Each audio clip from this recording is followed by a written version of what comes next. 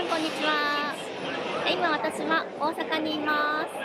今日はね、道頓堀に来てるんですけど、これからこの周辺で食べ歩きをしていきたいと思います。多分ね、たこ焼きとかの粉物がメインになると思うんですけど、美味しそうなものがあったら片っ端から食べていきたいと思います。じゃあ行ってきます。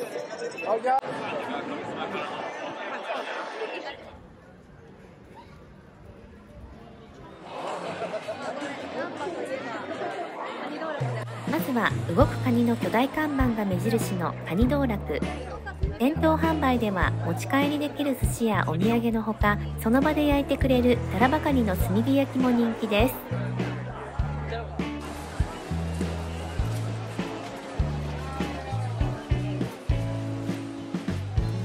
ちら商品ね。はい、ありがとうございます。はい、お伺いしますよ。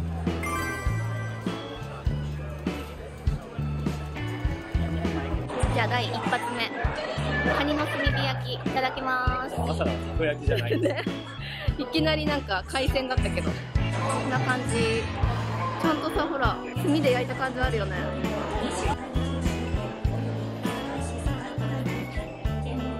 ちょっとね、ほんのり炭の香ばしい香りがして、身がプリって引き締まってて美味しい。あ、結構しっかり入ってるね。ちょっと1000円ってお高めだけど、身はねちゃんとしっかり入ってる。あ、美味しい。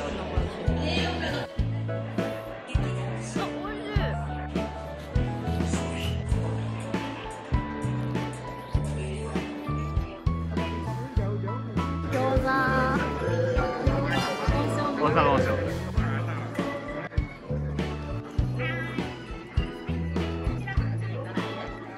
元祖焼き餃子買いました。まさかの2発目もたこ焼きじゃない。手当たり次第と。お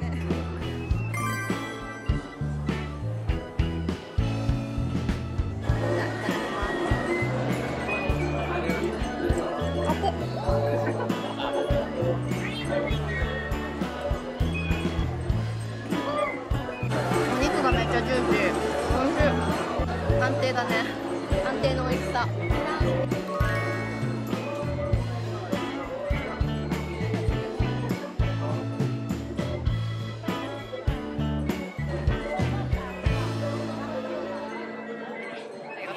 そろそろたこ焼き食べたい気分。これ僕ね。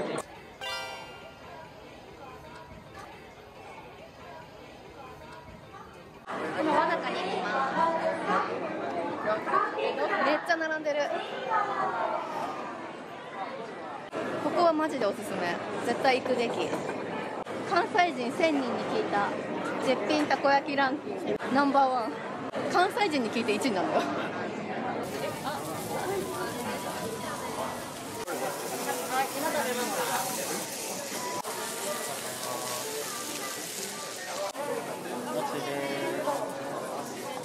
選んでください。塩でお願いします。マヨネーズ、青のり、鰹節かけていいですか？あ、全部大丈夫です。はい、ありがとうございます。大丈夫。ね、2階に食べるところがあるので、イートインスペースに移動します。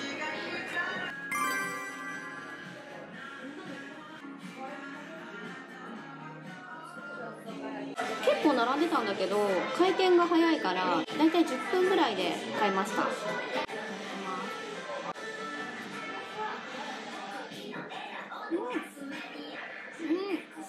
外はねカリッとしてて、中はトロットロな食感。生地にしっかりだしの味が効いてて、そのままでも美味しく食べられそうな感じ。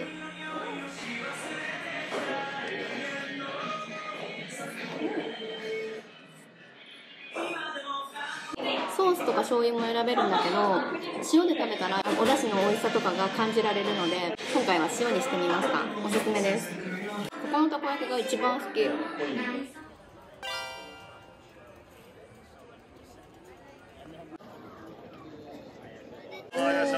違うんだ。並んでやってます。はい、どうぞ、いらっしゃいませ、どうぞ。はい、いかがですか、どうぞ。ありがとうございます。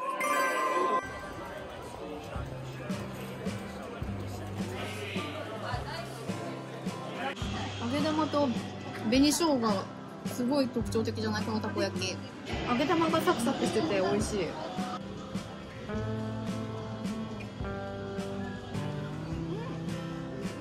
構目立つところにあって、すっごい並んでるんだけど、回転率が良くてすぐに10分ぐらいで食べれる。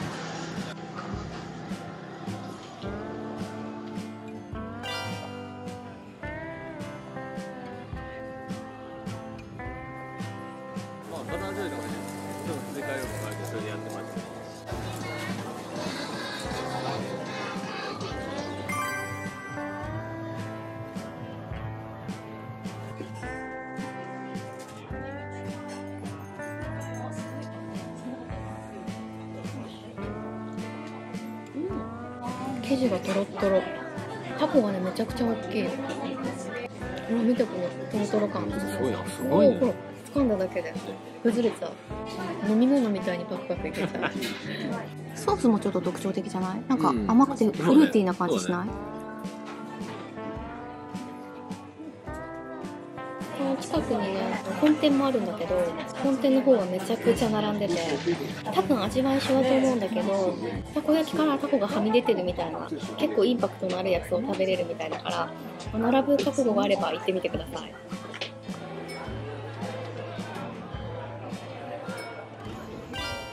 踊りタコだって。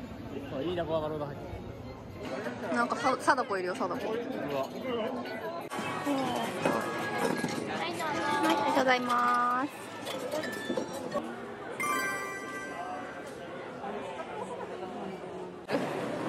見て、すごい。一匹。めっちゃ可愛い。もうタコが脱出しちゃってるもん。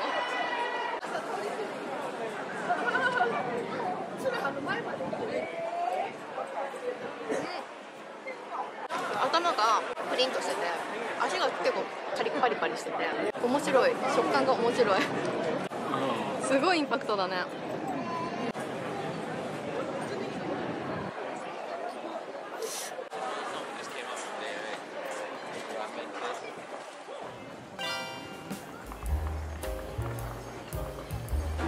クレオールはすごい創作系のたこ焼きがいっぱいある。ちょっと変わり種いってみようかな。ダブルチーズソースとか美味しそうじゃない？は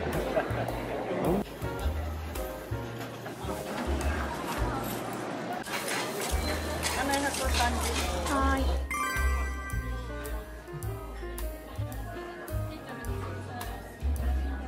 今回はね、チーズトッピングにしました。すごいたっぷりチーズかかってる。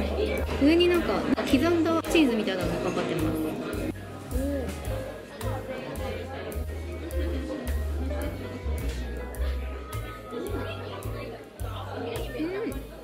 これもすっごい生地がトロットロ。ト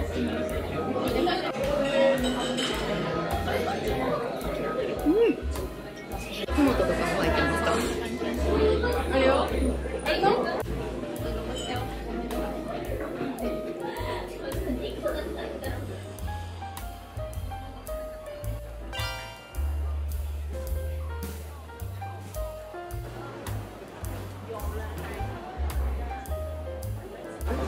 メニューめっちゃシンプルで、ラーメンかチャーシュー麺だけ。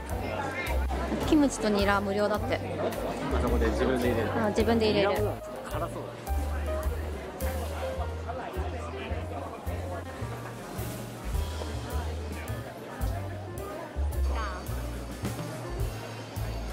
いろいろ入れたね。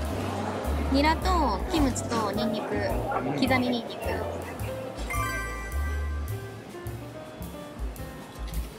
じゃあスープからいただきま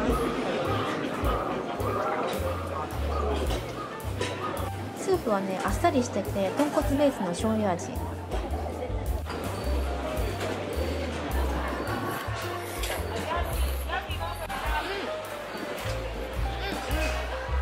麺は細麺でちょっとコシがある。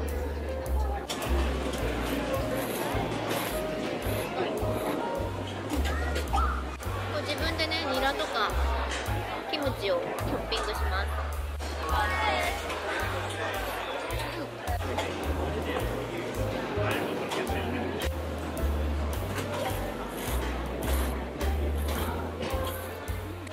チャーシューでかっ。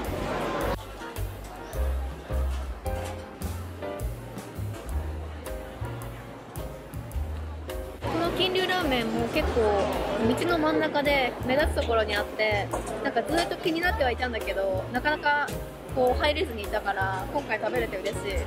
食べてる時も並んでる人に見られながら食べるから、あんまりゆっくりはできないんだけどね、こういう雰囲気をね味わうのもすごい楽しいと思います。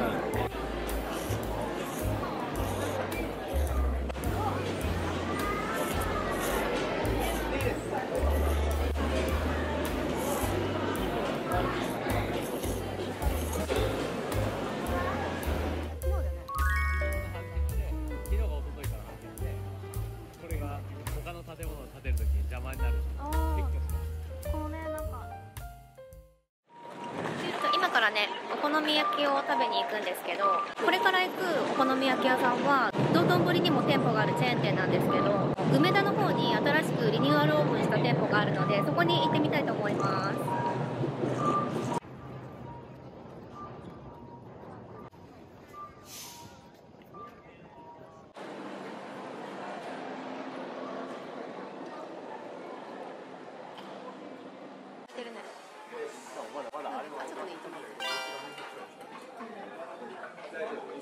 今ね、席に案内してもらったんだけど、めちゃくちゃ景色が綺麗。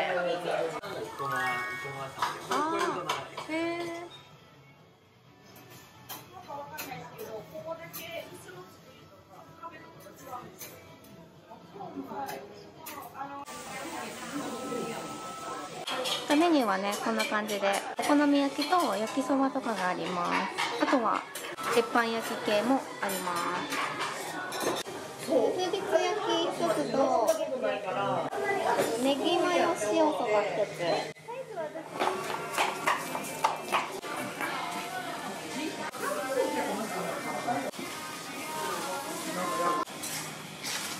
こちら片面も焼いていきます。結構しっかり焼くんだね。あ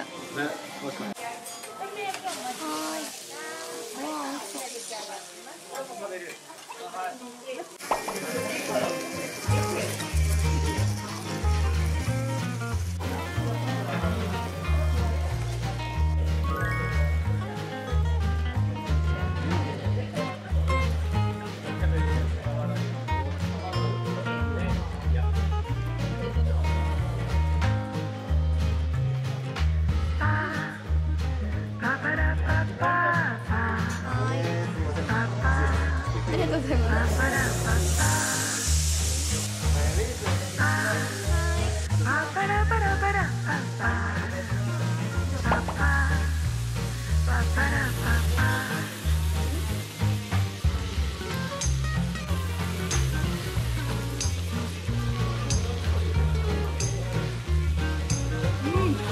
美味しいわ。ネギも相まってさっぱり食べられる。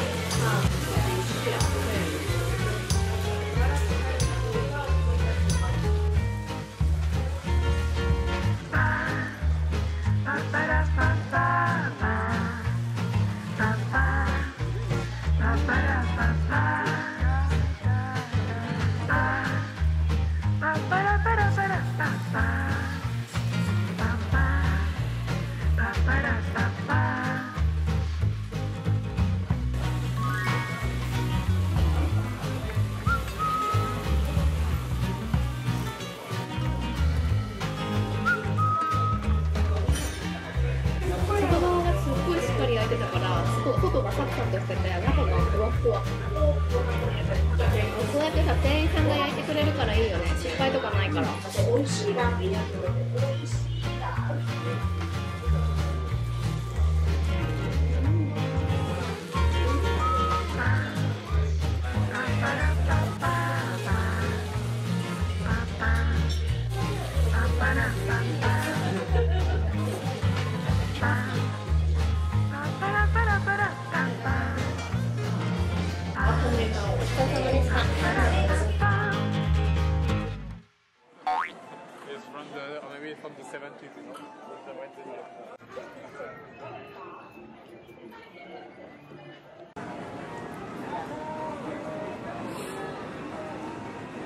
夜の新世界すごいね、活気立ってるね。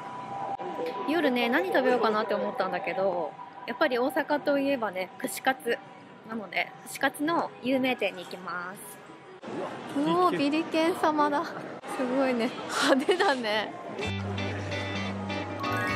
ちにもビリケン様。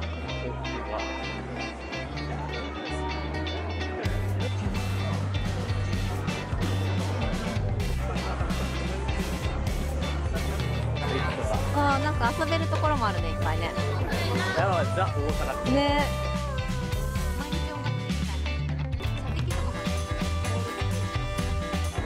うわ、これまた派手だね。派手、全部派手。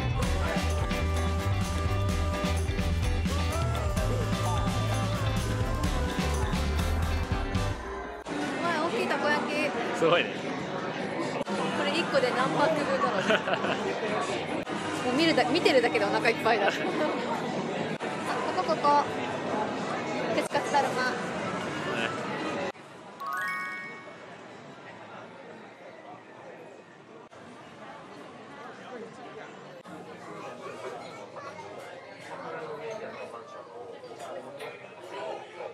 じゃあスマホで注文していきます。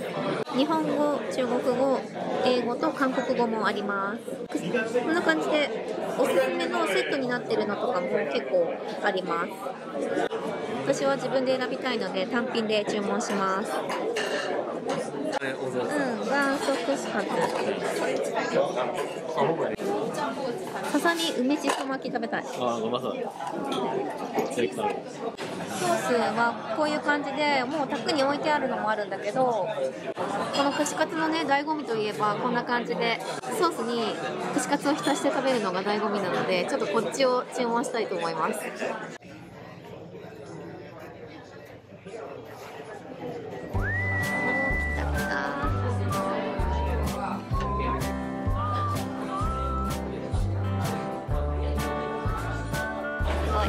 一気に来ました。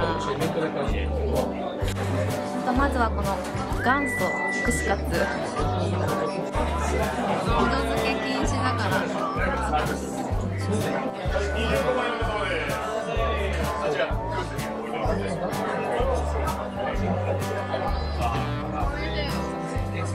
ースがさ結構濃くてさ、衣がサクサクで大阪来たって感じ。つけるね。はい。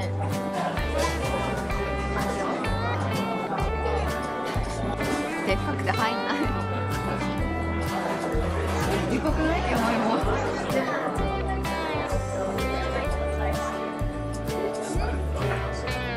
あ、これ好き。何個でもいける。これおすすめの紅生姜。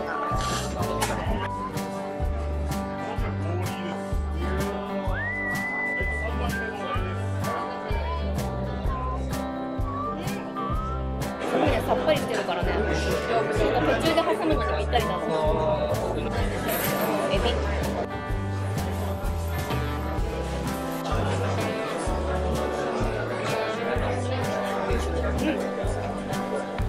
プリプリ。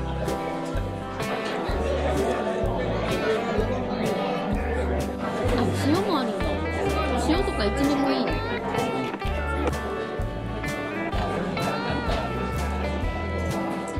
おいしい。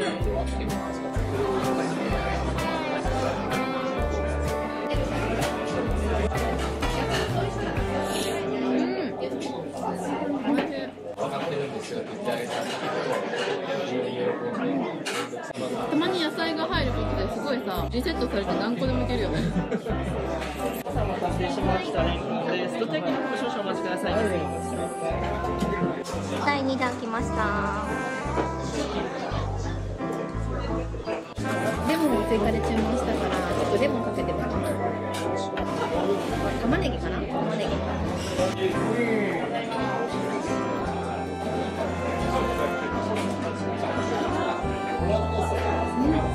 一気になんか口の中が爽やかになった。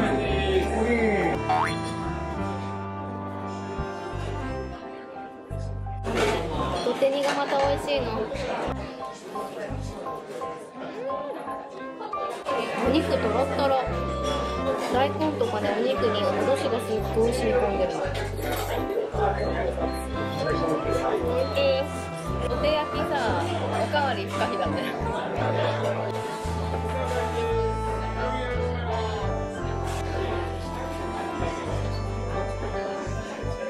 ベーコンチーズおいしい。半熟卵。ど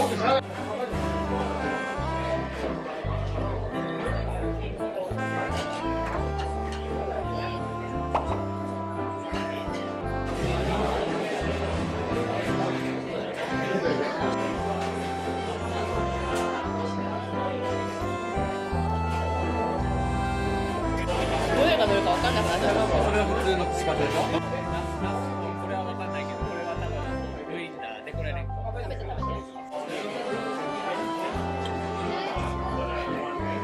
普通の串カツ。土手におかわりしました。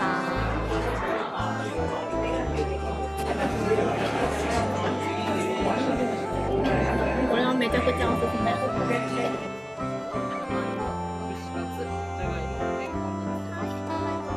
はい、3周目食べ終わりました。いや、食べたね。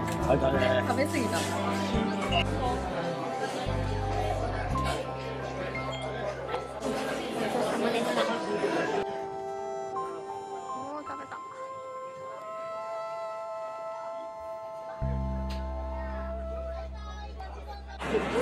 はい、ということで今回は大阪を満喫しました。食べ歩きがね、メインの動画になってしまったと思うんですけど、大阪旅行の際の参考になったら嬉しいです。それでは今日の動画は以上です。バイバイ。